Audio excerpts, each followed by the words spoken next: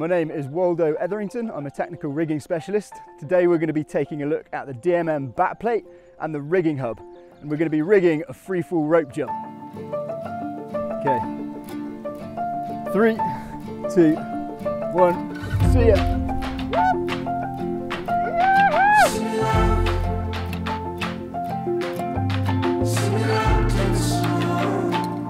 So we're just going to go through some of the features and talk about how we're rigging it up in this particular situation. So we're going to need a bit of separation in the system, and we're going to launch ourselves off the edge of this bridge, free fall for about 15-16 meters, and then have a really high velocity pendulum swing that's going to send us out the other side of this bridge. So essentially this large backplate, what it does is it just gives us separation in the rigging. The reason you'd use a larger one like this is in case you've got lots of components moving out the front and moving out the back.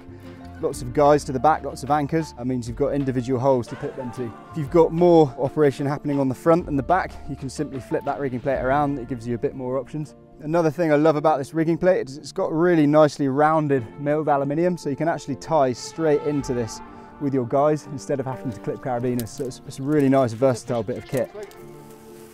So this is going to be a pre-tensioned front tie. Essentially, it's just an oppositional anchor. It's not going to feel a lot of the load once the system's in play. But what it is going to do is just keep our systems floating. And this is one of the key components of rigging that I use in all my systems. What it does is it just lifts everything off the ground and makes it much more user-friendly. And that does a number of things. First of all, it's easier for you to use the systems, and secondly, it keeps all the ropes off the ground, reduces the trip hazards, it just makes the rigging much, much cleaner. And we call it an opposition front tie. This is just another complementary anchor because we want the separation in the system to centralise the swing, because we're sort of threading a needle here. It's only 10 metres wide.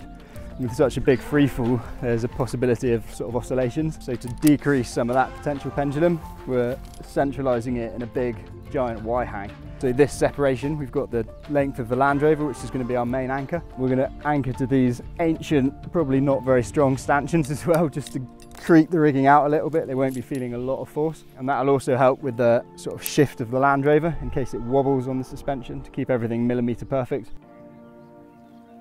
What we've done here is essentially reeved these linear anchors between the carabiner on the anchor here and the rigging hub itself.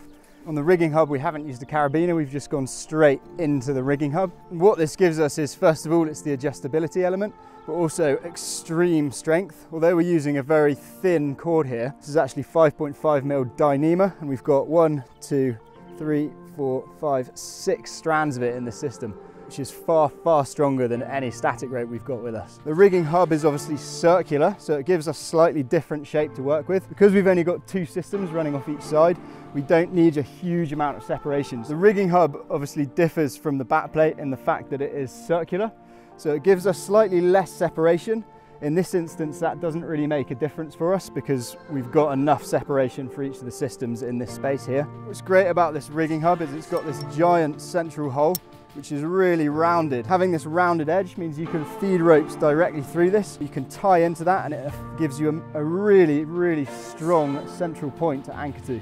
Today we've been rigging with the DMM backplate and the rigging hub. The hub, really versatile. You can tie in these textile friendly attachment points here, and whether you're doing high impact tree surgery, technical rigging, theatrical rigging, it lends itself well to multiple aspects of technical rigging. And the backplate, again, really user-friendly, really low gain, nice degree of separation, and incredibly useful bits of kit to have in your arsenal.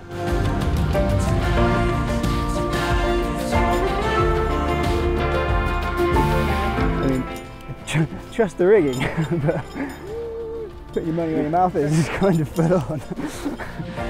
3, 2, 1, see ya!